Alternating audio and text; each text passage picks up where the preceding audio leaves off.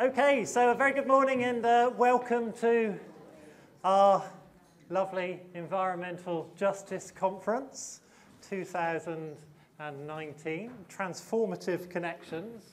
This is kind of, I see it as the latest in a highly informal series of environmental justice conferences, the last one of which was in Sydney about 18 months ago. Very nice to see David here. And before that, we had one in Colorado. Great to see Demetrius here as well. And I think before that, there was one in Barcelona.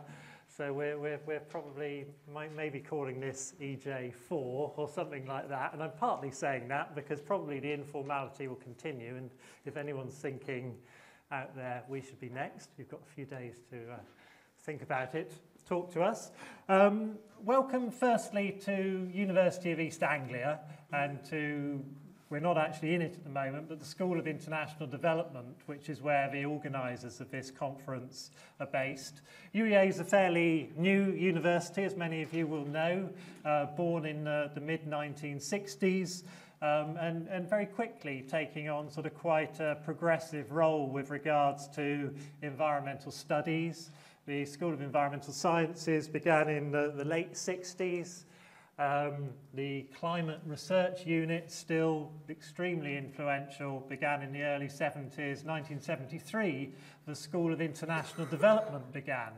And interestingly, you know, that's where we are. And the School of International Development has been through some sort of key moments, I think, in its history of sort of imagining, if you like, environmentalism from the perspective of development and global issues. I mean, just to mention a couple, because there are many along the way, but one of them would be the work of Piers Blakey, such as his 1985 work on the political economy of soil erosion, which obviously became a sort of seminal work in terms of the birth of the discipline of political ecology. And then fast forwarding a long way, a colleague who several of us here worked with quite closely, Thomas Secor, influenced of course by the sort of the global scholarship, particularly from the US, I guess, on environmental justice, sort of injected again from a sort of international development perspective the environmental justice into the political ecology we were doing here. And he formed, in sort of 2010, the Global Environmental Justice Research Group. And if we're to put in a nutshell what the kind of mission of those of us involved in that has been, it's to try and ensure that environmental justice analysis has been at the heart of environmental governance and trying to sort of push research and practice towards that, so that we're always asking, with regards to environmental governance, who are the winners, who are the losers, and more importantly perhaps, why? What are the underlying discriminations which lead to that and the powers associated with it? So welcome to DEV, as we call it, and to UEA. I wanted, as I probably just about have time, a little sort of historical anecdote about where we are in the country as well, in the UK, about Norwich and the county of Norfolk, and to welcome you here with a rather interesting, but I mean, not a terribly happy ending kind of story. But about this time of year, 470 years ago, so back in 1549, there was beginning. It was July the 8th, actually. It was the beginning of what's known as the Ketz Rebellion. And a guy that what was happening at the time was that Norwich was the second most important city in the country, we're told, after London, and a lot of its wealth was based on trade in wool. And the elite were starting to enclose the commons, fencing off the land in order to be able to have more sheep themselves and to make more money. So the commoners were being dispossessed. And in a town up the road called Wymondham, the commoners were starting to get upset about this and were starting to protest. So on July the 8th, 1549, they started tearing down the fences. And they got to a landowner called Robert Kett's land and were tearing down his fence. And Kett said, well, what are you doing? Explain to me. They explained to him, and he said, well, actually, I agree with you. So there was this sort of middle class, not a huge, but a middle class landowner who became the leader of the commoners, and they marched from Wymondham to Norwich, demanding to be heard, demanding to negotiate to have some of the commons reinstated. Norwich, a walled city at the time, well, still is, but the walls are a bit crumbly, said no, shut the gates. They set up camp in Mousehold Heath, still a nice place to go and walk your dog or whatever these days, and their numbers grew until there were, I think, nearly 16,000 commoners there. So they took Norwich by force. They held Norwich, they set up their own tribunal, they met under the Transformation oak tree in Mousehold Heath, and commoners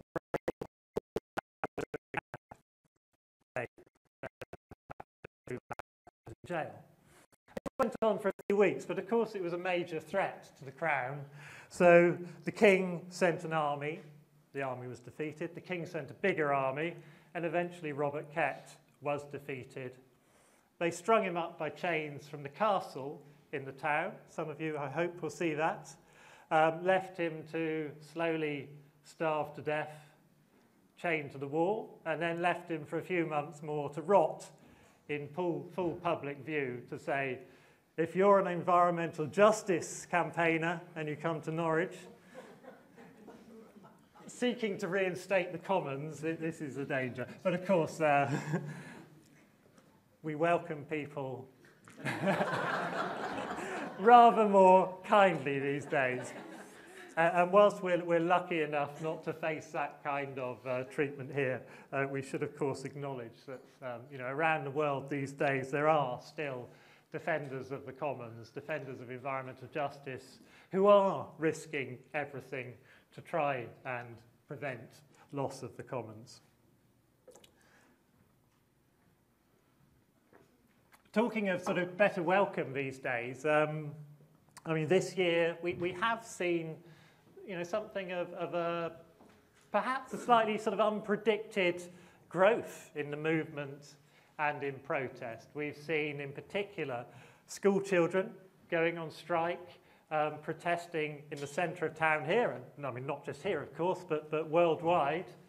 We've seen the rapid and to some sort of quite surprising growth of Extinction Rebellion, and both groups, calling for politicians and others to say that yes, we do indeed have a climate and an ecological emergency. And those school children are supported by parents, by the school. Nobody's saying this is the wrong thing to do anymore. It's interesting that I think for some, and I feel a bit nervous about it myself, declaring an emergency is a sort of slightly problematic way of going around things. Some historically, of course, for a state, as our government voted for on the 1st of May this year, for a state to declare an environmental emergency or climate emergency is not something which premises better democracy often. Declaring emergency tends to be a sort of premise for states to work in rather more authoritarian ways. So there is some concern about how that happens, but nevertheless, I mean, I think it's the right thing to do. It's the right thing for school children to be saying, we're worried about, what happens to our generation and next generation. And actually to, if we think of the main sort of pillars of justice, that concern for future generations, that absolute sort of fundamental requirement that the current generation has an obligation to leave sufficient options to the next generation, it is foundational to environmental justice. But still, having sort of accepted that how essential that sort of intergenerational justice is, there's still a role for our community, a massive role for our community, to ask, as we did in our group and so many others have asked before us, you know, who are the winners and the losers of this within the current generation? So, you know, the other great pillar of justice for us is not about future generations, but about our generation and who's winning and who's losing and why, and how we can declare an emergency, how we can have transformative change to resolve that, but for it to be a just transition, a just transformation, and that's a big role for us here. And I think I should say in passing, actually, that there's a third pillar, perhaps, of this environmental justice, which is our obligation to non-humans as well, if we're going to try and be a bit more complete. So in a sense, that's why I think it's very timely that we're having this conference now, that we're trying to focus a bit on this sort of sense that there needs to be radical, rapid, probably non-linear change. Sometimes it will surprise us, but that we have to always have this sense that we just can't be responding to an emergency in the sense that we must overlook the ecological and social democracy which is essential to us. So I'm hugely looking forward to this conference. So nice to see all of you here to share your time and your energy and your ideas with us. And that's the great thing about this event. And my great hope is not that, you know, just that we sort of stay, you know, particularly very focused on particular themes or whatever. We all come with different research and practice experiences. But the great hope is just that we do this in a spirit of sharing, of intellectual generosity, in comradeship, and so on. So a very big welcome, and thank you for coming.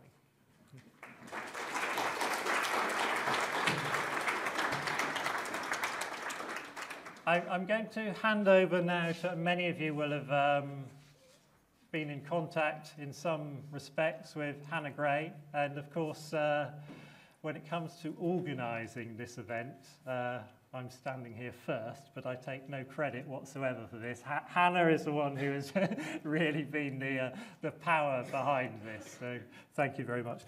I didn't talk about this. Is that right? You certainly may, yeah.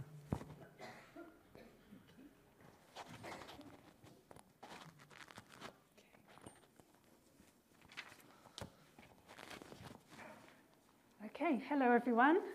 So you can put a face to the name that you've seen on all the emails coming round. It's lovely to meet you all, and I hope to be able to meet each of you individually over the next 3 days. So I'm the coordinator of the Global Environmental Justice Group here at UEA, and I'm going to talk to you just for 5 or 6 minutes about some logistics for the event. Okay. So the boring bits out the way first. There's no fire alarms planned today. There were a few earlier on this morning, but no more planned. So if you hear the alarm, please follow one of the green signs and exit the building. There's one down there if you're in this room. There's no assembly point for this building, so you just need to go somewhere away from the building and find someone in a purple t-shirt. Okay? You may have found the toilets already, but there's some either side as you go out the stairs into the main foyer and also upstairs as well. There's a number of drinking water fountains around, so I see lots of you have bought your bottles, which is great. Please make the most of the drinking water fountains and keep hydrated. And just a reminder, I said in the joining instructions that there's no charging points in this building. So if your devices start running low, please charge them up overnight in your accommodation and bring them fully charged in the morning. Okay, so in your programme booklets, you should have all received one of the programmes. So one of these which summarises all the sessions, what's happening when, which rooms, who's talking when. So this is your summary. But if you want to download the full abstract book, you need to go to our website to do that. So you can go to that link, scan the QR code, or it's also on page 2 of your programme down the bottom there. if you want to view all the abstracts.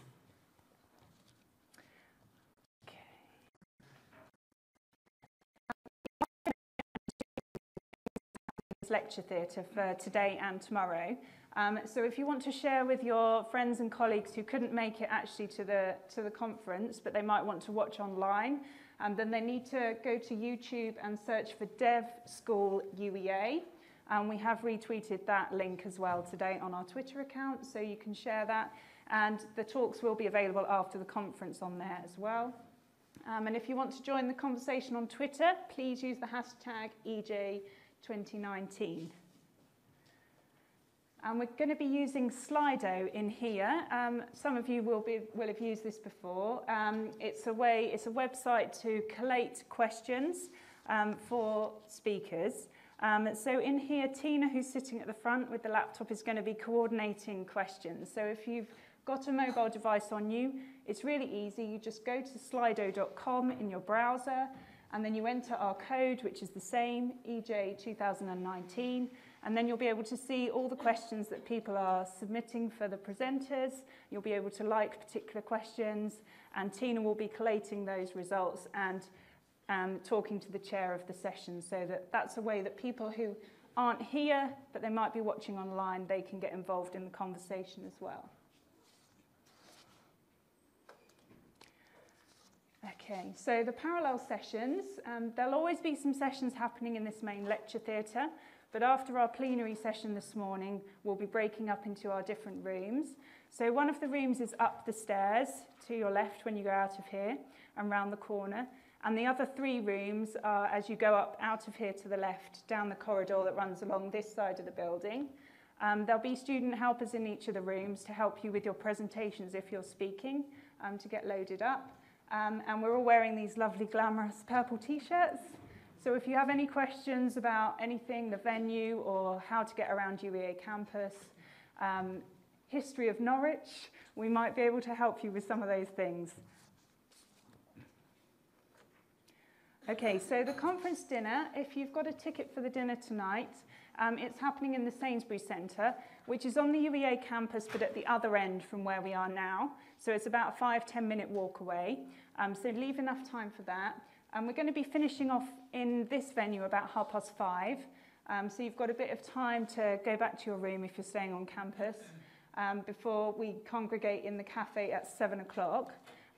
But we also have the opportunity to look around the art galleries, which are in the Sainsbury's Centre beforehand. If you'd like to do that, they'll be open to conference delegates between 6 and 7 o'clock. So you can just turn up whenever you like and have a look around before we eat. Okay, so the last thing to say is in your conference booklets, you should have some of these postcards. There should be 3 in each of yours. And these are going to be used hopefully on the learning wall, which we've got set up in the foyer. You might have noticed it when you were getting tea and coffee earlier. So the lovely Debbie, who's over there, give us a wave, Debbie. Debbie's our graphic recorder for the conference, and she's going to be recording the keynote speakers' talks on the board there. But she's also going to be helping us with our learning wall in the foyer. So we want to try and gather some of the wisdom that we have in the room about how people have transformed environmental justice situations, whether that's something you've had personal experience of or somebody you've worked alongside. If you have a story or an experience of a transformation in environmental justice that you'd like to share with the delegates, then please use these postcards to do that.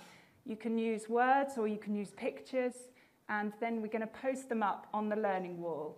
And that would be kind of a communal way to share some of the knowledge that we have in this room. If you want to put your name as well, then it might be that someone else who's here reads your story and thinks, I need to connect with that person and share. So it would be great if you feel you could put your name, and hopefully we can start some conversations amongst ourselves and inspire each other. Madhu is a fellow of the Rights and Resources Initiative in India, who has been working on forest tenure reform in India for over 16 years. She has played a key role as a member of the Campaign for Survival and Dignity in India, which successfully secured the Forest Rights Act in 2006, and was instrumental in drafting this act. This is a breakthrough legislation which recognizes the individual and community forest rights over 200 million indigenous and other citizens living in and around forests in India. She was actively involved in the Campaign for Survival and Dignity in mobilizing communities for claiming and asserting their rights under this act. Her primary focus for almost 4 decades has been on gender-just and equity-sensitive community empowerment and democratizing natural resource governance. Madhu also has a long-standing collaboration with various of our researchers from DEF, including Oliver Springate-Baginski, and has co-authored many papers in topics including poverty alleviation and natural resource management. Because of her important contributions to just forest management in India, both at the grassroots level and policy analysis level, Madhu was nominated this year for an honorary degree at UEA. As many of you probably know, honorary degrees are awarded annually to acknowledge individuals for outstanding accomplishments in their field and for exceptional contributions to the community. We're very happy to say that Madhu will be receiving an honorary degree, a doctorate of civil law, in our DEV graduation ceremony in July this month, next Wednesday, or two weeks from now, the 17th. And so we're very, very fortunate to have her today to share with us her work and experience in forest tenure rights in India. She will be talking to us about this experience, and the title of her presentation is A Transformative Movement for Restoring Justice in the Forests, the India's Forest Rights Act. Before she starts, we have asked our speakers for today and for tomorrow just to share with us some more personal aspects of their life, not only their academic life, so that you get to know them on a more personal level. So we've asked them to come prepared to share some very, very basic questions that have nothing to do with academia, but are mundane and day-to-day. And the first one is, if you could please tell us which is your favorite food, which is your favorite place in the world, something you like to do when you're not doing academic work or activism, and one thing that really riles you, that really makes you sort of angry and frustrated, and the most important current environmental justice issue from your perspective. Do you mind sharing that with us first, and then we can let you start with your 25-minute presentation. And I'll be just signaling like this when there's 5 minutes left before you finish. Okay. The other thing for both of you. So I'll say them again. Favorite food, favorite place, what you like doing where you're not doing academic work or activism, what riles you the most, and the most important current environmental justice issue from your perspective. For both of you, if we could ask you to stay around this area, don't come to the front of the screen because your head will appear in the film, in the filming thing. So just around here, okay? Are you going to give me that? Yes, I need to give you, which way, this one? And then we need to switch it back again. Or should I hold? You want me to? What are you more?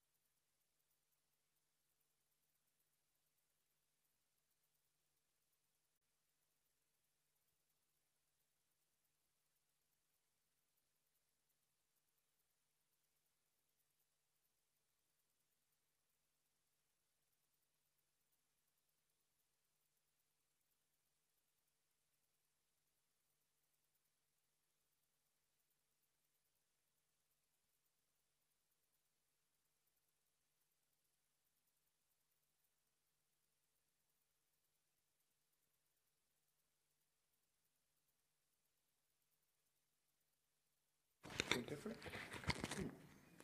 Okay. So you know 5 questions. Food. Okay, let me start with my personal hang-ups. Food, I basically love all local foods. I love experimenting. Wherever I go, I want to check what local foods there are. The only thing is I'm a vegetarian, so no meats. What was the second one? Place. Well, I don't have any particular favorite place. I mean, I enjoy being in the mountains. I like being out, but I'm equally happy sitting at home. So, What do you like to do when you're not working? My dogs. I love playing with my dogs and pampering them. That's my favorite pastime at home. And riles you, my God, riles me. I think it's the dreadful politics at the moment, both in our country and in many others. And the last one? Current environmental justice issue. I think the most important issue is how to mainstream environmental justice. It's just absent, you know, it's not discussed in anything to do with the environment, at least in our country. So how to actually make it a key dimension of all conservation and forest protection, etc. movements. So that's what it is. So I'll begin now. So I have my 25 minutes from now. I'll try and keep an eye. Okay, so I'm basically going to share with you our experience in India of, I think,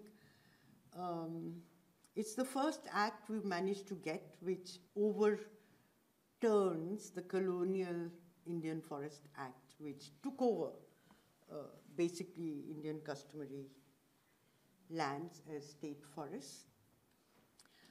Just to give a quick thing about the Indian context, almost a quarter of the country's land area has been classified as forest.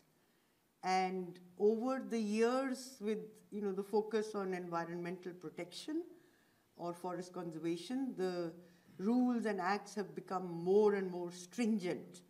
But a lot of these lands have actually been customary landscapes of common lands of communities, which have, initially the British took them over, mainly for timber, and after independence, the Indian government has continued appropriating these commons and classifying them as state forests and depriving people of major, livelihood rights, as well as cultural rights. A lot of, communities have very strong cultural links with their forests. The other thing, as I just said, is that environmental justice does not figure in the dominant discourse on environment conservation in India, so which ends up labeling forest dwellers as a threat rather than major stakeholders in both forest and environmental conservations. So the result of this whole thing is that hundreds and thousands, if not millions of people have been classified as encroachers on their own lands, their own customary habitats, due to non-recognition of their rights. Now, as far as our particular movement for the Forest Rights Act is concerned, any movement has to have some trigger or genesis. And I think in our case, it was with, in fact, actually even the Supreme Court of India going, blasé in empowering the Forest Department to supposedly protect Indian forests, that, the Forest Department was given more and more powers. And in 2002, the Environment Ministry issued an order saying evict all forest encroachers in the country, which would be hundreds and thousands of the most marginalized people, within a few months. And, during that period, people were evicted from 152,000 hectares, and we calculated that is roughly 750,000 people who were brutally evicted. Now, this led, of course, to a massive outrage across the country. There were street protests in many different states, and these different movements from different states started coming together at the national level to, figure out how to deal with this. One, of course, was stop evictions. But then other questions came up, like why of the evictions.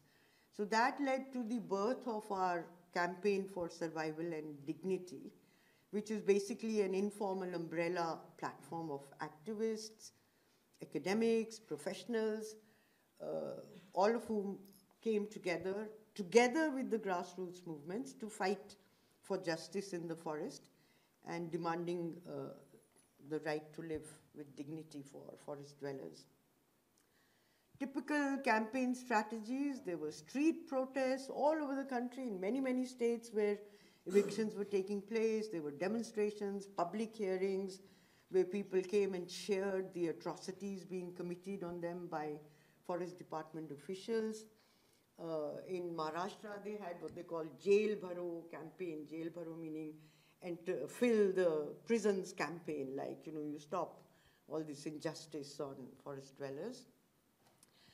Then this was combined with engaging members of parliament, members of state legislative assemblies, political parties, state governments, the prime minister's office, the media. Media was very important. Opinion makers, academics. So for the first time, I think, in Indian history, this whole issue of forest rights became a national issue. There's a long history of protest movements in different states against the colonial government, even post-independence. But this was the first time that across the country, this became a national issue. And it also happened to be a period when the national elections were due. So it became an election issue, and many political parties started saying, that if they come to power, they will stop evictions and they will deal with these issues. As we moved on this, there was a lot of analysis of what exactly was going on. And I will just quickly share the fact that, if you really look at how all these forest lands have been assembled, there is terrible, totally poor, unaccountable procedures, unsound premises for classifying land as forests. I mean, there are, snow-covered peaks where not a blade of grass can grow. That's been classified as reserve forests. There are grasslands, extremely biodiversity-rich landscapes, but they are not forests, but handed over to the forest department. The department has been bunging trees into them and actually destroying those. But this was basically, we realized that a lot of it was misclassification of multifunctional customary communal lands as forests. There were serious tenurial and land use conflicts all over the country, unclear boundaries, jurisdictional disputes between, land records are in a total mess. So there's the forest department, there's the revenue department. One says this is forest land, the other says no, this is revenue land. So they are fighting amongst each other with people in the middle. And because of that, because of these lands being classified as forests, you have totally inappropriate imposition of management objectives on customary lands by the forest department. The other big thing which came out was that something like 60% of the so-called Indian forests are actually constitutionally protected In India, we use the term tribal. I know in many countries that's considered a bit derogatory. The real term is The Hindi term is Adivasi, which means indigenous inhabitant. So these are actually lands constitutionally protected for the indigenous communities. And instead of protecting their rights, the most kind of horrific, laws empowering the forest department to kick them around and, snatch their rights have been imposed on these lands by notifying them as state forests. What we discovered was that actually the biggest encroacher is the state itself, while, threatening, wanting to evict the local people as encroachers. And because of the non-recognition of the rights of indigenous Adivasi communities, there's been massive displacement without any rehabilitation. So many of them end up going and settling in, in other forest lands, where again they become encroachers, again they are threatened with eviction. And of course, in all this, it's the women who are the worst sufferers. Now, this was by no means, an easy campaign or movement. There were huge, factors. In fact, in the beginning, we had a lot of support. It was a very good period. In fact, we were very lucky because it was a particular window in the political history of India when we had a coalition government which was somewhat weak, had a strong presence of the left parties in it who were very supportive for recognition of forest rights, and that's partly why we managed to get this. But the moment the forest bureaucracy found out that such a effort was on, the biggest resistance, the strongest resistance to the campaign to have such a law to recognize forest rights came from the forest bureaucracy, because they saw it as a huge threat to their power and control. The other thing was the wildlife conservationists. A lot of them are urban elite people who actually have set up tiger safaris, minting money out of tiger reserves and all that. And they said, oh, no, if you recognize rights of these people, it will mean the end of all the tigers. They converted it into a tiger versus tribal debate that such a law will result in destruction of all forest land will be distributed amongst all the Adivasis of the country, and so this law should not be permitted. And then from behind the scenes, there were all the corporate interests, because the forests, we perceive of the forests as forests, but forests actually have land, they have minerals underneath, they have other opportunities, and all the corporate interests are interested in forests from those angles, and they did not want rights recognized because that would make it a lot more difficult for them. So anyway, we managed to get the Forest Rights Act enacted in December 2006.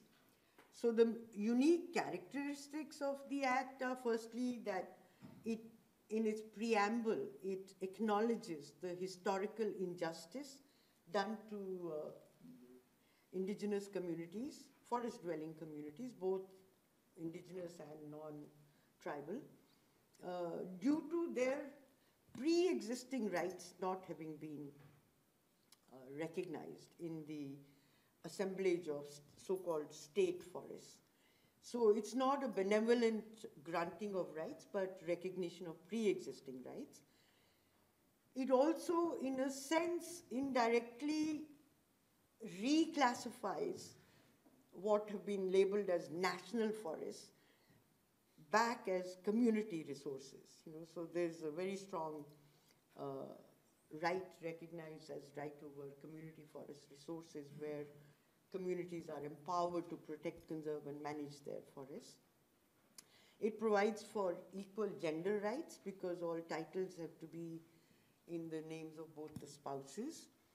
and in the case of communities, all adults. And the other thing was that because the majority of so-called forest lands are actually constitutionally protected Adivasi lands, we got the Ministry of Tribal Affairs to be the nodal ministry for this act and not the Ministry of Environment and Forest. In fact, when this matter was discussed in the Prime Minister's office, many of the senior government officials said that yes, such a law is very badly needed, but if you make the forest ministry responsible, then it will never be implemented because it's like asking a landlord to hand over their land to others. So the Ministry of Tribal Affairs is the nodal ministry, so at least we now have another ministry dealing with rights on forests.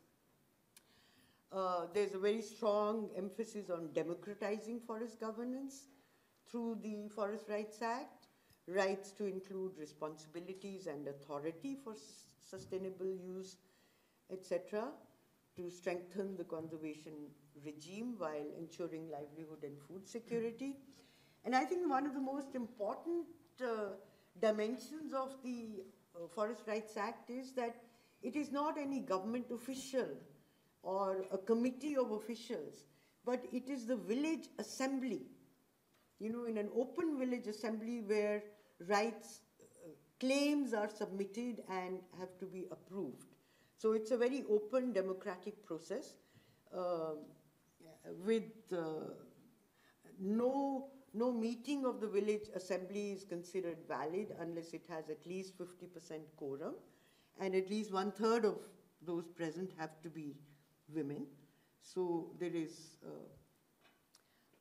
all that. Then we have a whole range of rights which the Forest Rights Act recognizes. I will not go into too many of the details, but I think in addition to household rights, which is rights to titles over land actually under cultivation or on which people are actually living before a particular cutoff date so that they get security of tenure and get entitled to official benefits. But the most important right is the community forest resource right, which effectively transfers the authority and power to protect, conserve, and manage those customary community forests to the community from the forest department. And this has actually initiated a process. I mean, this is beginning to happen in some parts of the country where communities are taking over forest management and doing, quite very interesting and exceptional kind of things with that. Then there's rights to own all non-timber forest products, etc., etc. And the FRA also recognizes rights within all protected areas, wildlife sanctuaries, tiger reserves, etc.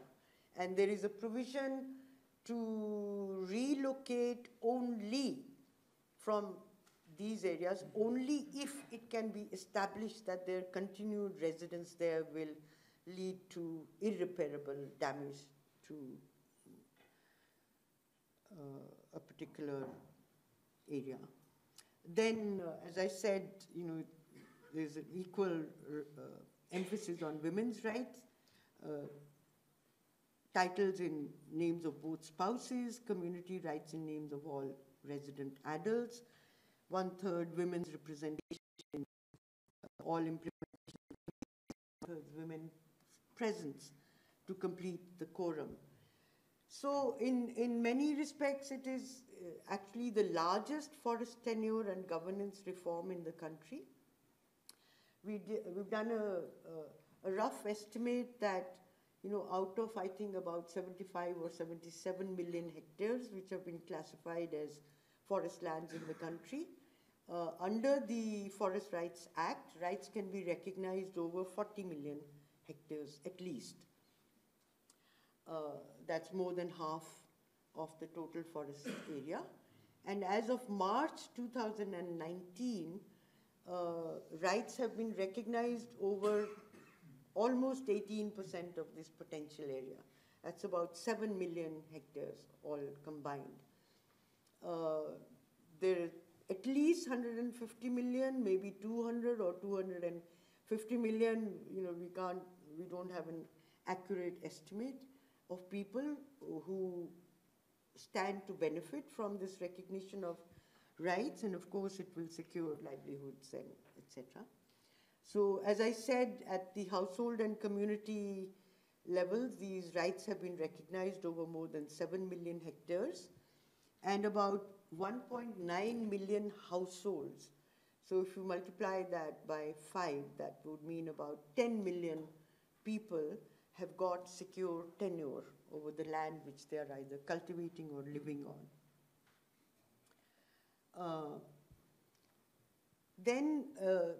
The FRA also integrates environmental justice in its provisions.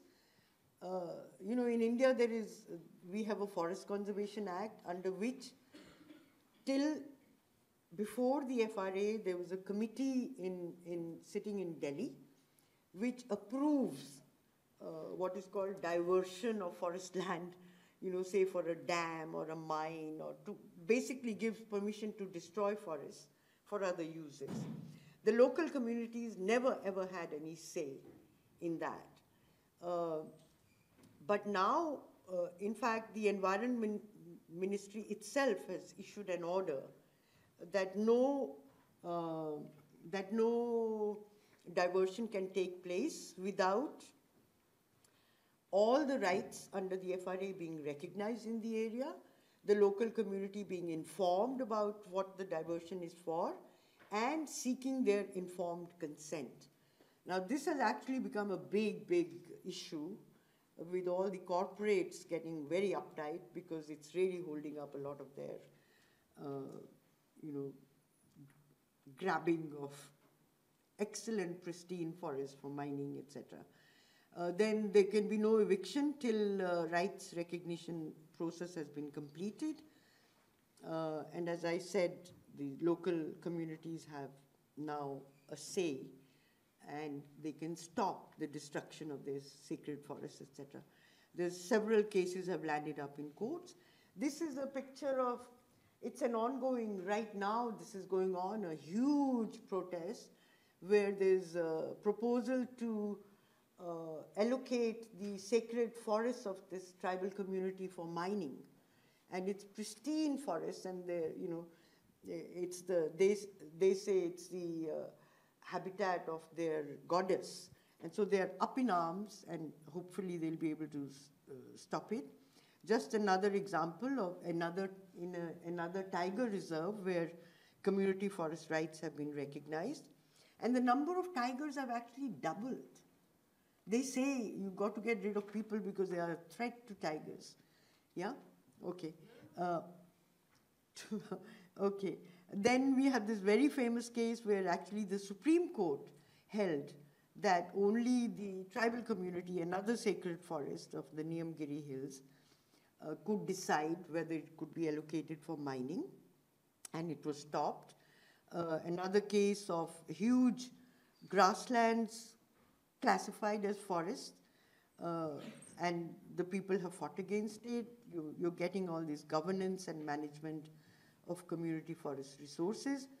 Now, in terms of just quick look at what are the continuing challenges and new emerging threats, one is that implementation has been very uneven across the states, across and within states.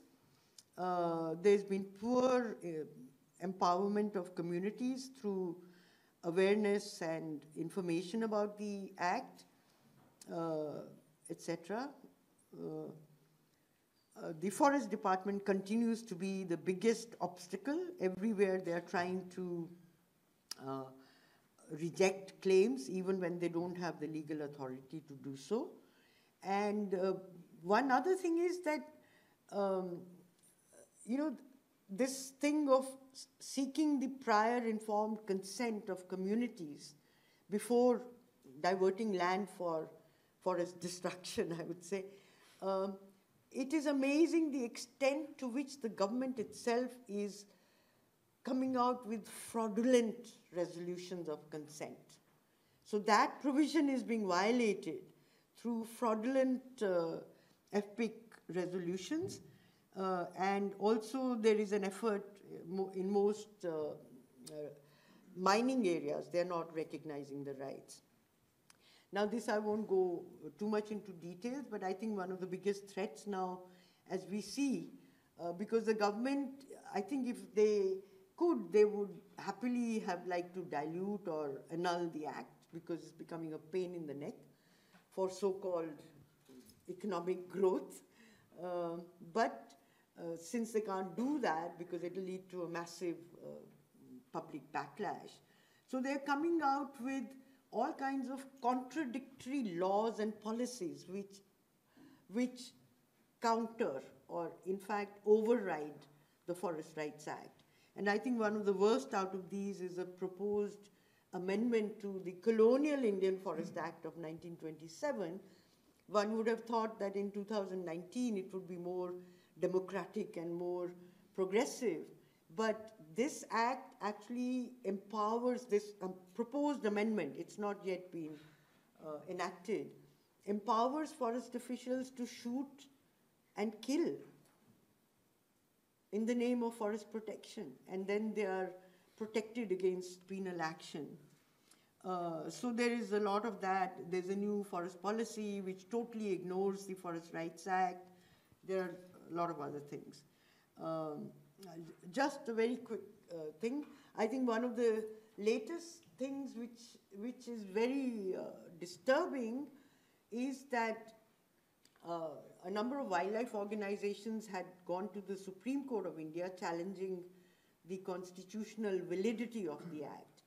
Now this came up for hearing in February, and due to various reasons, partly because Government of India was very poor in defending the Act, the court ordered the eviction of 1.7 million claimants whose rights have been rejected, when actually it is known that a lot of these rejections have been not been done as per due process.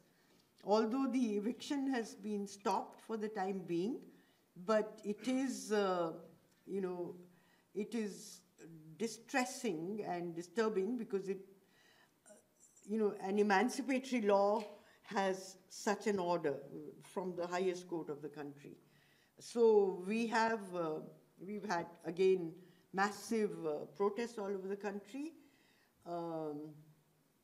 Anyway, this is the way I see we moving ahead. It's been a huge milestone. It's become a weapon in the hands of forest dwellers.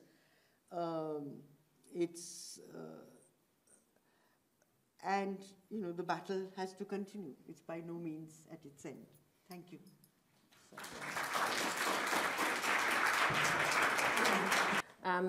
David is a professor of environmental politics in the Department of Government and International Relations and co-director of the Sydney Environment Institute at the University of Sydney.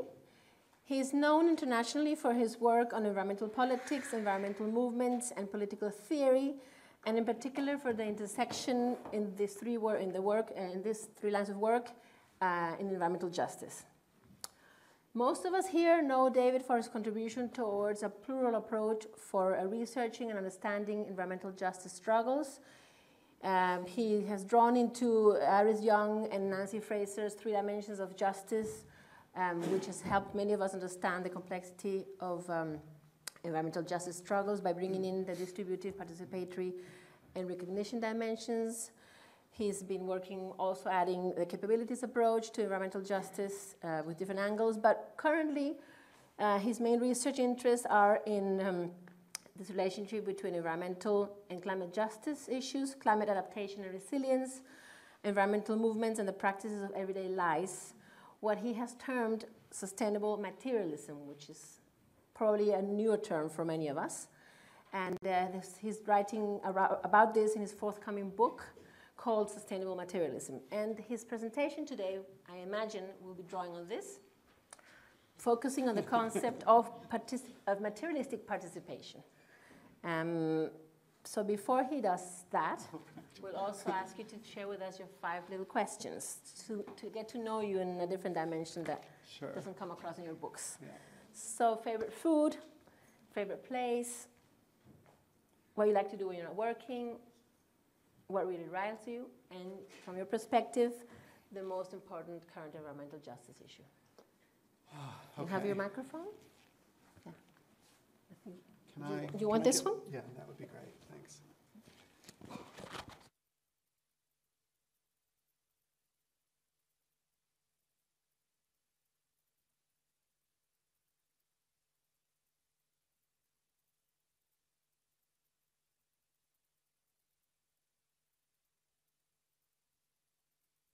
So, one of the things I really like is, and this is similar, is taste. I like to know the local taste. So you get to know a place by the local flavors. And one of the ways of doing this is gin and botanicals. So had some good stuff last night.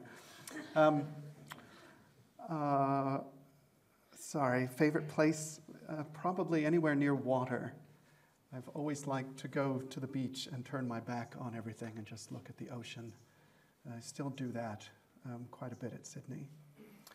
What I like to do, I'm really boring. I like to hang out with my family. So do plenty of that. And that also entails both the gin and the ocean. So there's some connections there. What really riles me is the politics of hate.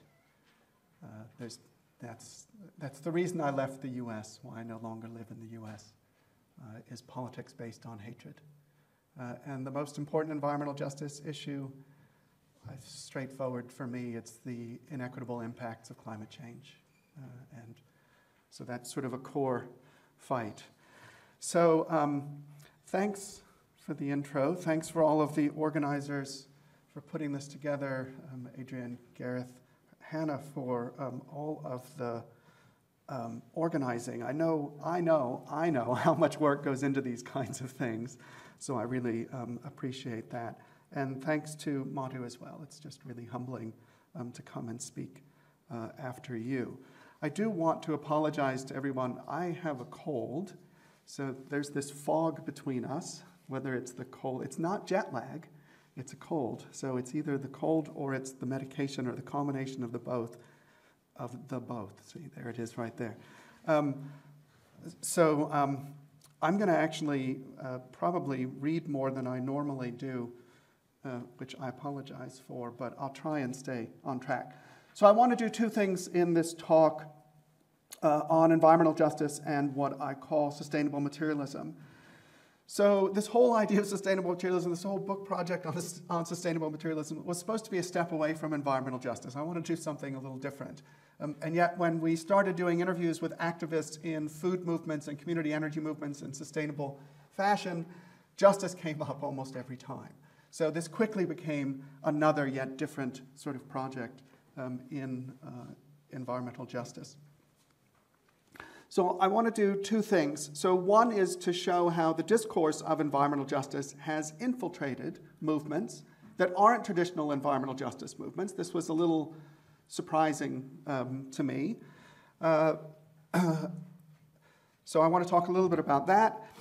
I want to explore as well a potential and particular kind of bridge between sustainable materialist movements and back to environmental justice. So one of the things I'll get at is the notions of justice in these sustainable materialist movements are a little bit different from what we'd see in environmental justice movements. There are different foci.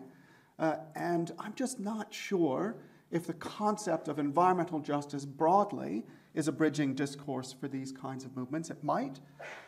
What I'm arguing here, and please argue back, this is brand new.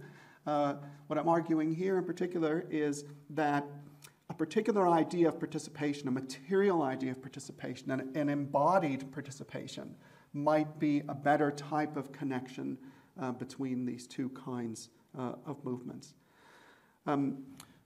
So yeah, like I said, it's a new argument. I'm interested in discussion and feedback, especially at those, and this is not I'm a political theorist, I'm not a development specialist, right? So I'm particularly interested in this concept of material participation as people in development studies and EJ see it.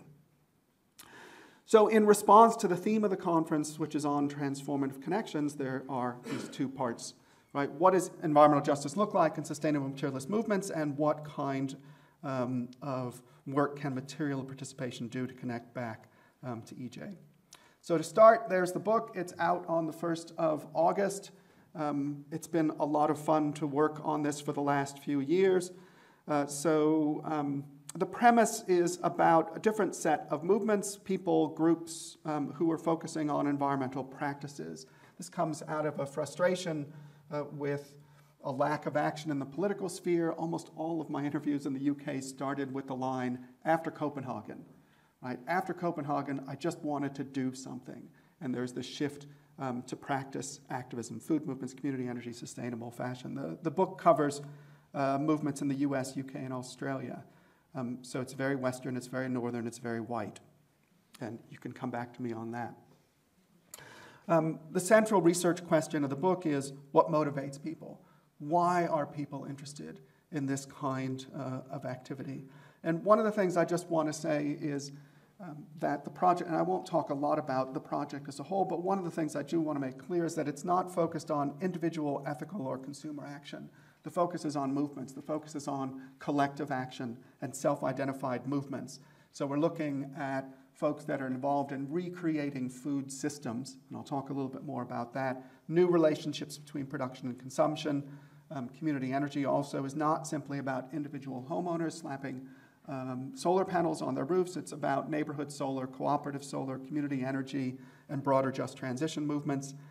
And then in sustainable fashion, it's more than just about, and we didn't talk to consumers, we talked to producers and those that were interested in the entire supply chain, from where something is grown, the conditions on the ground, the conditions to biodiversity, up through various factories, production, packing facilities, and then the whole fast fashion question. So there's a whole focus on the supply chain as a whole, and it's really about collective action for change. So there's a lot to the book that I'm not going to talk about. What I will talk about is the concepts of justice in these movements, which, like I said, surprised me. So I co-authored a piece a few years ago on sustainable materialism. It's in a political theory journal, so nobody's probably seen it. But in that piece, there was a framework, but it didn't include justice. And that's because that was a theoretical piece that was done before we actually started talking to people. And as soon as we started talking to people, like I said, justice comes up again and again. So there are some similarities, but a lot of differences between what these movements call environmental justice and what we've come to expect from environmental justice movements, even environmental justice movements in the North. And so the quick takeaway really is that when people talk about social justice and environmental justice in these movements, which they do a lot, the focus is on three different things. One is on the importance of responding to power, and I'll talk about that a bit. One is on addressing a basic set of capabilities or needs, including health, which came up in a conversation this morning. I'll just talk very briefly about that. And then the crucial nature of both political and material participation. I'll talk about that at length. So one of the key things that comes out in the social justice and environmental justice discourse of these movements is this relationship between justice and power. And here I'm sort of encouraged that there's some sort of interesting overlap with issues raised in more critical environmental justice studies, the kind of stuff that David Pello and Laura Polito have been writing about. But the articulation is a little bit different. So for a lot of the interviewees, social justice requires not just a critique of existing power, it's not just about discourse, but it's about the development of new forms and new circulations of power. So members of food groups, for example, talk a lot about the movements as a response to and a removal from the industrialization and the alienation of food systems. Alternative energy groups see the same sort of thing in terms of creating an energy system that's distinct from, separate from, and a threat to fossil fuel-based energy systems. And we find the same thing in sustainable fashion. And for me, this is a way of consciously responding to a type of circulatory power and reproductive power. It's in a very Foucauldian way, and I apologize, that's the only time I'll use that word. Activists are motivated really by seeing themselves, seeing their bodies and their practices as replicating and participating in systems of power. And there's a desire to move out of those, physically remove their bodies and their communities from those flows of power and replace practices and circulations of power that separate us from the creation and sharing of basic everyday needs. So they insert movements, individuals, collectives into an interruption of power flows of industrialized food, destructive fossil fuels, and sweatshop disposable fashion. So it really is about the construction of new modes, new circulations, new institutions of power, and replacing those. But I do want to emphasize this, because it'll come back, this idea that people feel power as embodied, and they want to physically replicate a different system of relationships with each other, with particular material goods, and with communities. So the work of these groups, is a kind of counter power. I never do this when I talk, but this shows you how sick I am. So groups, and I'm not trying to get too grandiose here. People understand the small scale of their efforts. They certainly understand the power of the industries that they're up against, but they just seek to step outside of those systems and to create something a little different. A just food system, a just energy system, a just supply chain for fashion. And there's other work that's going on in this realm that we can talk about. There are some direct links to practices of environmental justice movements here, particularly around food justice, and we can talk a bit about this. But there are examples in plenty of American cities of African Americans, for example, trying to create more inclusive, empowered food systems outside of the supermarket system with culturally appropriate food, owner-operated businesses by the local community, businesses that cater to community needs. So clearly the idea is to be a counter power. And like I said, there's a real embodied materiality to that. So that's one notion of justice. Another notion of justice, and I'll just do this really quickly, is around capabilities and basic needs. And I guess this isn't surprising. People talk about their own functioning. They talk about the functioning of the communities. They talk about what is needed. The main capabilities people talk about are around individual and community health. And it's not just sort of health as in I'm sick. It's health as in general well-being and the way that different sorts of systems can contribute to the well-being of individuals and communities. The other thing that comes up a lot, and for me is really important and sort of replicated some of the earlier work that I had done, is that people talk about community itself as a basic need, community as something that is important, both for their own functioning. I need my community in order for my own self to develop, but communities as the subject of justice as well, right? That community is a really important focus. So there's a lot of this, and again, we can talk more about that. I'm rushing because I want to get to the other stuff. But I think one of the things that surprised me a lot in this, just as an aside, is how much you'd think environmental justice and food justice movements would be really concerned about health. But there are a lot of food movements that don't really talk about worker health. They talk about their own health, and they talk about community health and healthy food in a community. But it's wild to me how they often forget the workers and the farm workers. Maybe that's just an American thing. It was certainly the same thing in Australia. And one of the things that surprised me about sustainable fashion was how much the focus was on the workers in the fields, workers in the factories.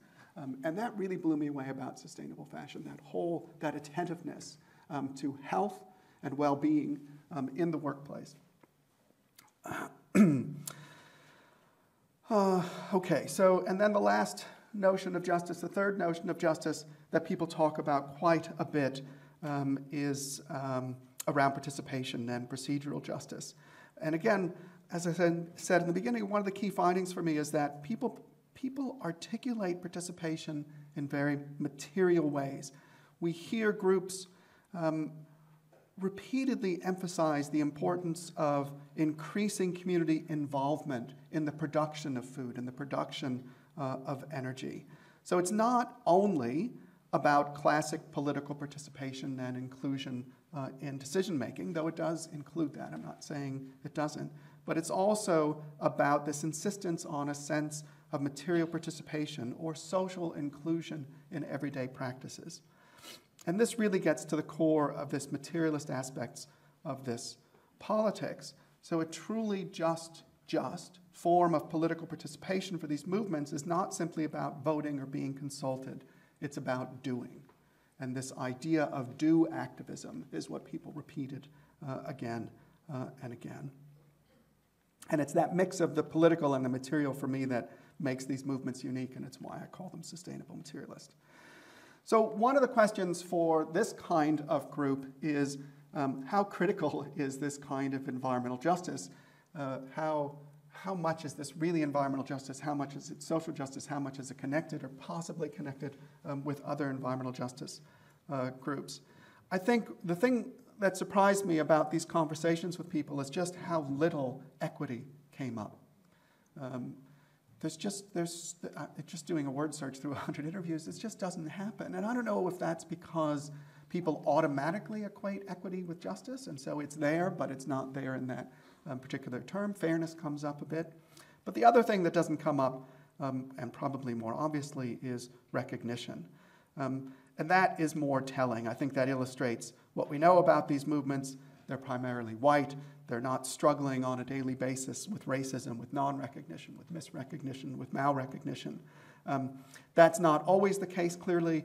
As I mentioned, African-American food justice movements illustrate that kind of recognition. There is that intersection, but there's very little of that in other movements. So, I mean, my takeaway on the notions of justice in these movements is that while they may be critical and innovative in some ways, they clearly fall short of articulating the kind of intersectional, critical environmental justice that someone like David Pellow or Laura Polito has offered. So we hear a lot of talk about power, but nothing on race outside of the African-American groups that do talk about Black Lives Matter, for example.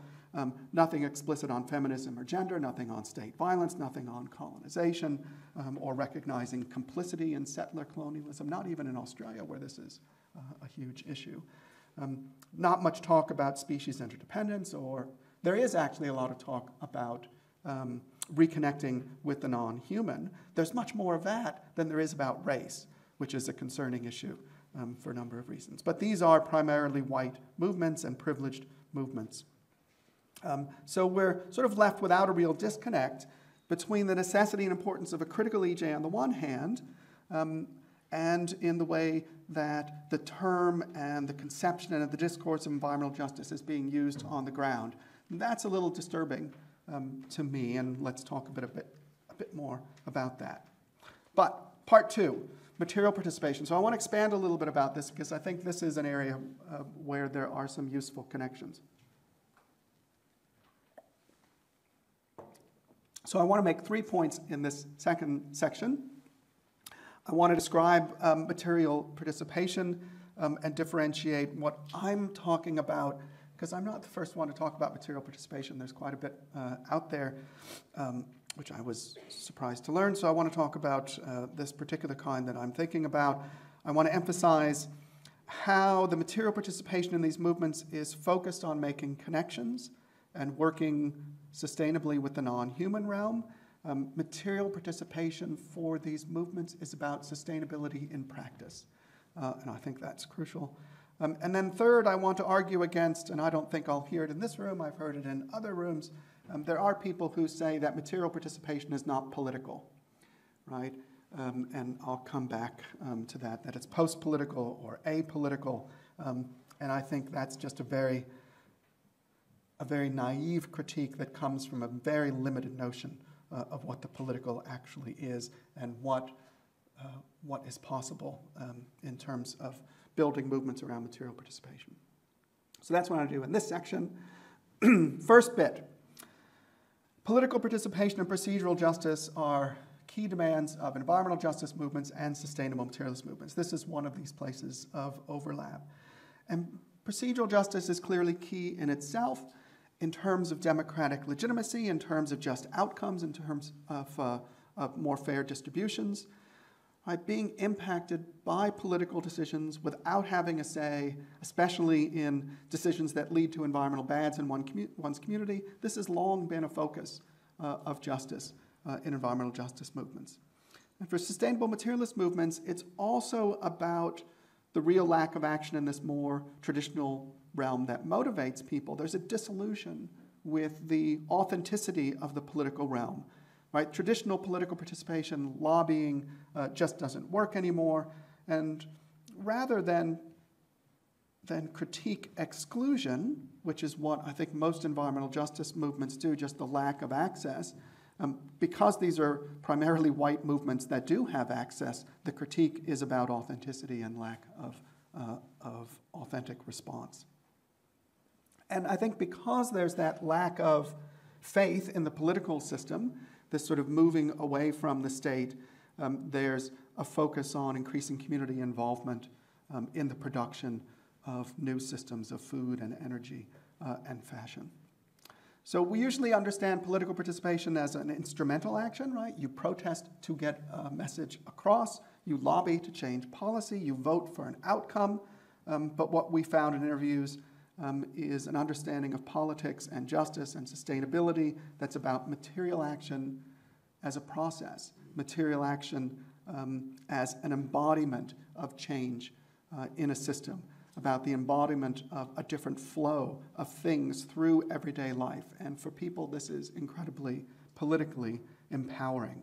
And that insistence on material participation really is about political participation and procedural justice and action for sustainability in very material ways. Again, it's about community involvement in the production of basic needs. It's about doing. So there is some other work that's going on here, and I do want to acknowledge a lot of the work on material politics, feminist new materialisms like Kuhl and Frost's work, vitality and other kinds of materialisms like Jane Bennett and Gay Hawkins have offered. There's a more technical approach by Morris, and which is about sort of the participation of things and objects. All of this work I am appreciative of because it helps to legitimize the study of the material realm in the study of politics. But I think it's important to recognize, and Lisa Dish has this great essay on non-human representation, who argues that we need to be a bit more critical of the more tech-centric ideas, the smart city and inclusion in smart city, right? The interaction between human and non-human things, as it misses that sort of crucial aspect of political motivation and action and organizing. And I make a very similar sort of argument in the book that's coming out. So material participation is more than thing power, which is what Bennett is famous for. It's about political power and participation in the human realm as well and between humans. So I'm really interested in the way that activists articulate their material political action, the way that it's become part of an understanding of procedural justice. I'm interested in how that participation is articulated as a form of sustainability within everyday life. I like that activists are talking about the vitality of humans and non-humans alike as they design and they shift systems and material flows. And that gets to the second point, which is really about that sort of form of material participation and sustainability being very related and intersecting. And one of the things that we found in these movements is not just attention to systems of flows of materials, but a lot of attention to how that connects to the non-human and the flow of materials and the development of systems that take account of material flows out of the non-human realm through human communities and back into the non-human realm as well.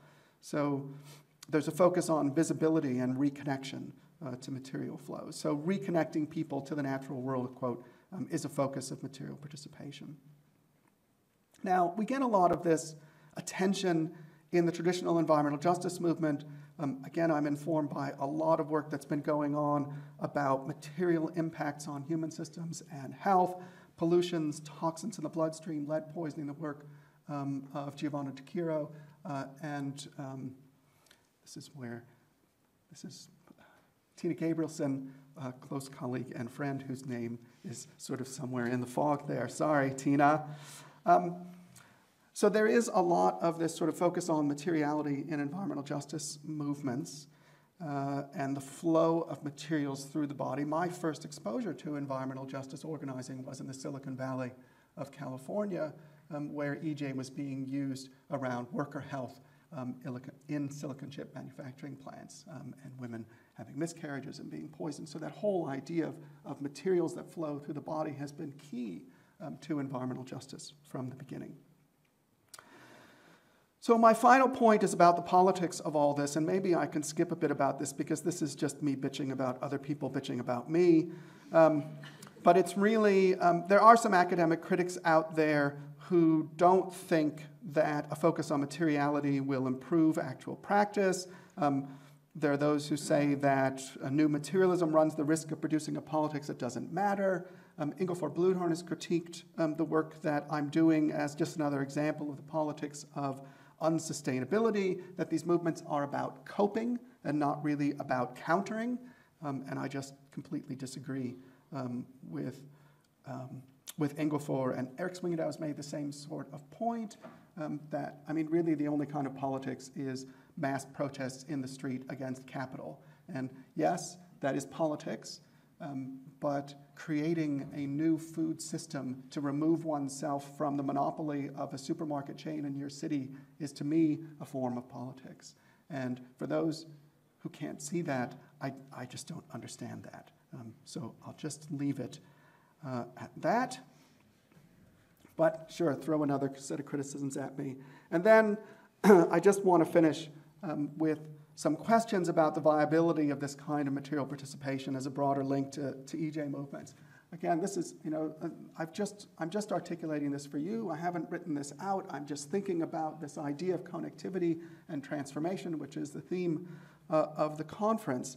I'm trying to figure out ways that this project that I have just finished and going back into environmental justice, what are the links, what are the connections there? Clearly, environmental justice has been about resistance and conflict. The EJ Atlas, which we'll talk about, lays out one conflict after another, right? Community resistance to resource extraction, to resource production that does ill to local communities. But there have always been parts of the EJ movement that have been simultaneously reconstructive. And I think that, the Indian forest example is exactly an example of that. Opposition that comes with alternatives. Critiques of the impacts of energy industry have always come with inclusive models for more sustainable local economies and more sustainable development. Critiques of the impact of the growth of industrialized food systems on subsistence communities have always come with models and practices of food sovereignty and local control. Critiques of the infusion of chemicals on the bodies of residents and workers, from communities to farms to factories, have always come with a focus on material alternatives, non-toxic material flows in the fashion industry. So the question really is about whether this focus on sustainable materialism and material participation might be a more direct route to this connectivity and transformation than this sort of broad discourse of environmental justice. I don't know the answer to that, but that's the question that I'm posing. Okay, so what did I just say? 3 points about overlaps between sustainable materialism and EJ movements on justice. Justice is about opposing power. Justice is about functioning individuals and communities. Justice is about political and material participation. And then 3 points about material participation itself, that it is a form of embodied political participation. It's an embodied and practiced form of sustainability, and it is a deliberate and, I think, effective political act. Now, with those 6 points, I also see quite a bit of disconnect between the discourses of environmental justice and sustainable materialism, but some potential for some overlap, alliances, collaborations, connections between these movements in the realm of material participation. And that's what I'd be really happy to talk about in Q&A. That's it. We have about 25 minutes left. And we're going to give Madhu and David a chance to address some of those issues that you were raising for us, David, in the end. Exploring the links and connections and complementarities or tensions between both of your presentations. And so we'll give you the chance to ask each other a question about how you view the links or not between your own presentations. And then we'll open the floor for the... First, we'll have a round of questions from the public, and then we'll bring in people that are far away. Yes. You want to ask first? No, you first. Go right ahead. I'm not sure I have a question because I'm still trying to understand the links. Yeah, sorry. That's my theory background. Well, I think, the question that I'd have for you is, in your talk, you're talking about the difference, and in our conversation earlier, you're talking about the difference between an industrialized form of forest production and a relational form of forest sustainability and use, right? And there seems to be much more of that kind of attention to and interest in not just the political power, but in having a resource and the responsibility for using that as part of the politics. Does that make sense? See, I'm talking through a fog. I don't know if I'm making myself clear, but no, I think what at least my focus was on how customary lands are being appropriated and put to other uses, and the environmental justice dimensions of that. Sorry, we can't really hear the back. Oh, you can't? Oh, I thought. maybe just hold it closer.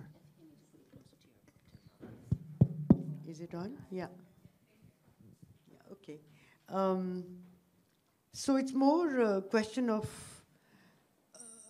appropriating, grabbing customary lands for by simply calling them something else, and actually changing their use and character, rather than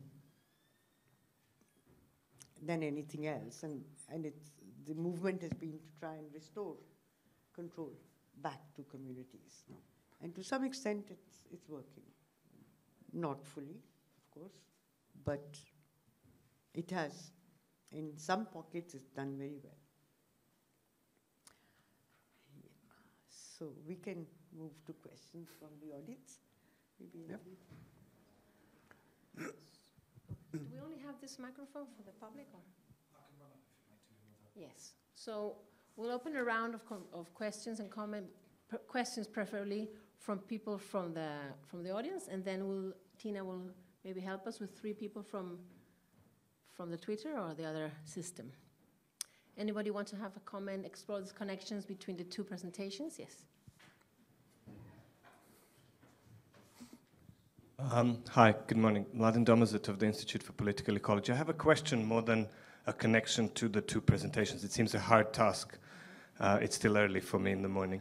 I was wondering if David could tell us more about the absence or presence of criticism of growth ideology in the communities that he was working with.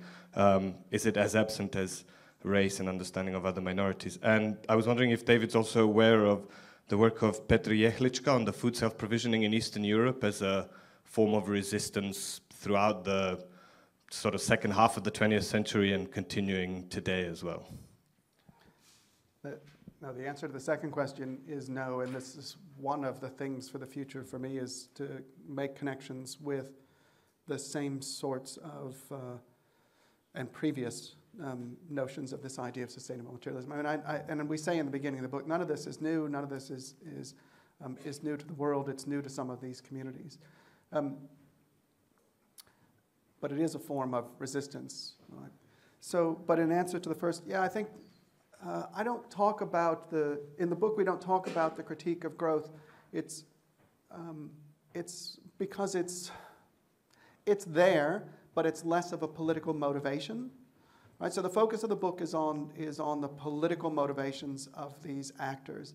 And it's more, for them, at least for these activists that we interviewed, it's more about taking power back and modeling different systems of providing basic needs than it is about degrowth.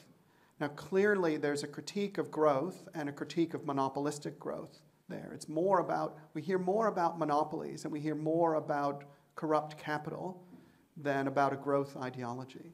But I think one of the other ways of answering that question is a lot of the people that we talk to, a lot of the businesses that we talk to, were not interested in growing, right? They didn't want to be bigger.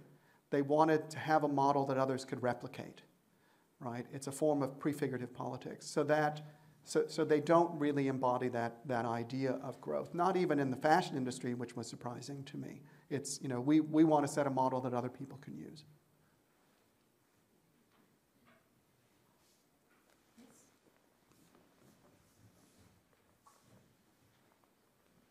Yeah, thank you. Thank you so much to both the presenters for your fantastic presentations. I'm Alexandra Tomaselli from Eurac Research, Italy. And I have as well more a question rather than a point of connection between the two papers. And it's mainly addressed to David and regards whether, perhaps quite technical, because you were saying during your presentation that some concepts were missing from the interviews and about recognition and race, also gender issues, etc. And I was wondering, particularly with regard to USA and Australia, whether, although these movements are white and privileged, etc., whether they were referring to Aboriginal, Indigenous peoples or not, and that perhaps could be in their movements, like I Don't Know More in Canada, the Dakota Pipeline in USA, etc. Is there something there? Because I Don't Know More, for example, was identified as one of the first environmental Indigenous and non-Indigenous movement, for example. So I was wondering whether you observed something there, or did they refer to that, or are they aware of that, and so on and so forth. Thank you. So I have to think about that, but I mean, immediately my thought is that the only ones that we interviewed that did talk about First Nations were First Nations businesses or activists. Right? I don't know if that's the case, but that's my sense. And this is why I said, there is very little around these absolutely necessary notions of a more critical EJ that does look at these intersectional questions. And again, I didn't go into this wanting to criticize the environmental justice notions of these communities and these movements, but I do. But that's not really the focus. I mean, the focus really is on what they're doing and what their motivations are. I didn't really start thinking about that until we're going through, and we're just really surprised at the lack of some. And that may be more, that may be more about the questions and the conversation, and we were engaging them in what they were doing and why they were doing it more than the larger critique. So I don't want to be unfair to those that we were questioning. But that said, there are some notions of justice that came up and others that didn't. Right? So I have two questions here from Madhu, and then there's one person there, another lady there, and we'll give you a chance, and then we'll see how we go. So Madhu, some people from afar, I think, called Adrian. Is that you, Adrian? I'm not very far away, no. Is that you? So there's an Adrian that's close by, sorry. Shouldn't give you a chance, but anyway. Adrian is asking, do you consider bicultural as an important alternative conceptualization for forest native conservation, the concept of biocultural? And the other one from anonymous person from far away. How effective is the village assembly at recognizing and distributing rights to the forest in real life? These two questions for Madhu. I think definitely, for a lot of the communities which are now asserting to reclaim their rights, if they have been denied through their customary resources, the biocultural, dimension is critical. I mean, they want to protect their biocultural heritage, in fact, both livelihoods, culture, lifestyle, everything. It's not just, land or resources per se. And the second question was? How effective is this, the community assembly in this rights? Well, I think in that, you know, there are a whole lot of questions because there's a lot of variation. You can have homogeneous communities where it's a lot easier for the village assembly to function. You can have very disparate communities where, in fact, certainly, you know, if the majority in a community is not dependent on the forest, and the weakest members are the most dependent, there can be serious problems of the better off or the more powerful preventing the weaker to actually utilize their customary resources the way they've always used. But what we found is that by and large, so far, in the majority of cases where community rights have been recognized, they have worked pretty well. There is a particular cluster in Maharashtra where some amazing, you know, feedback is coming of how communities are functioning, you know, in a very coherent way to manage their forest, devise new rules. Equity seems to be an important consideration. Similarly, in Gujarat, you know, a number of communities have got bamboo, which had flowered and which was dying, and so they were able to sell that. And with that money now, they are regenerating and they are equitably distributing some of the benefits amongst the community. So there are variations, definitely, and I'm sure there will be many problems. It's one cannot say, you know, with the sort of diversity we have, both cultural, economic, you know, indigenous versus non-indigenous, and the whole lot. There will be problems in a country like India. But on the whole, in forest-dependent communities, so far it seems to be working reasonably well. So I've lost the person. Oh, there you go. And then, yeah.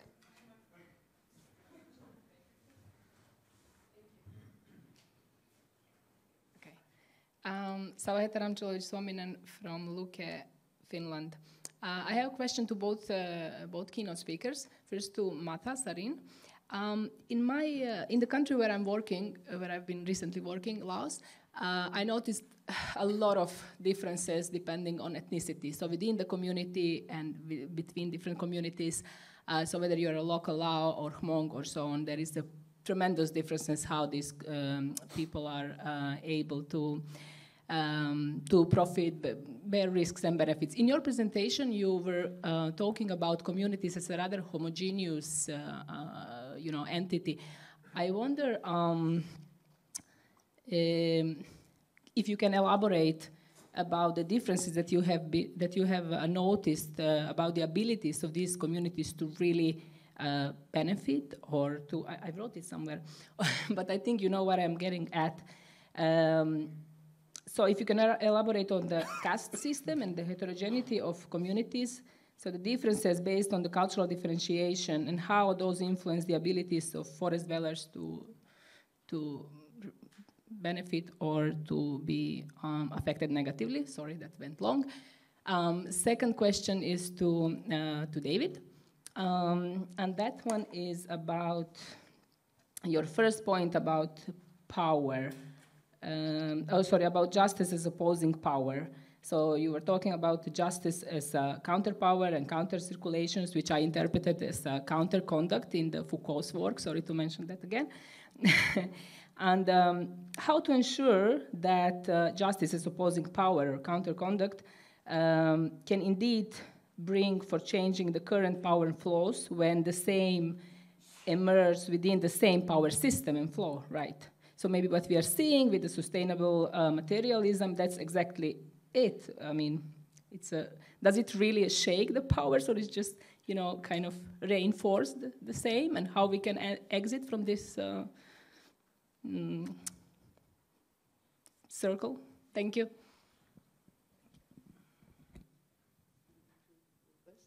I think,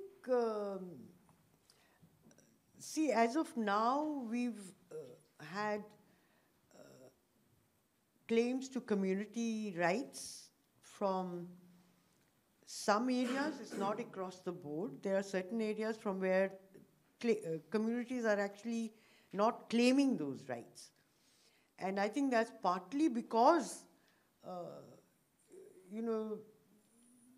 because of the nature of communities. A lot of them do not want to take on the responsibility of managing the forest because they're no longer that dependent on it. The economy has changed. You have states like Himachal, etc. I mean, people have rights. They get timber when they need. The forest department provides. They don't want the headache. So we don't have those problems in those areas of unequal or communities, how that function. The areas where, like, in fact, all the examples that I showed are of homogeneous communities, and where it seems to be working much better because they're either all 100% indigenous or 100% pastoral, and that protest which is going on, that's all indigenous communities. So they have a very strong common identity and a common interest.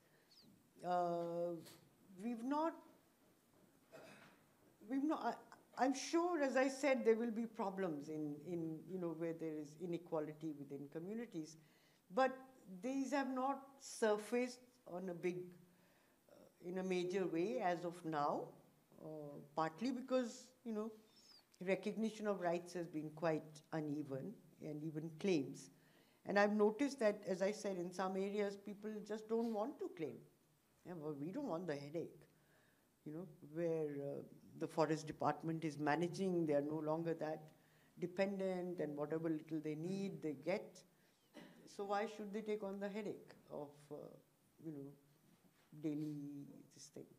So that's the way it is, that as I see it. Yeah, on the change and power question, so this comes up a bit. So the question is removing oneself and one's community and sort of, creating this alternative flow of goods, is that really a counter power, or is it just a way, as Ingolfur has said, as a way of coping while letting that power continue? And I think that's a better way of asking the question than, oh, these movements aren't political. Because I think the prefigurative part of this is really important.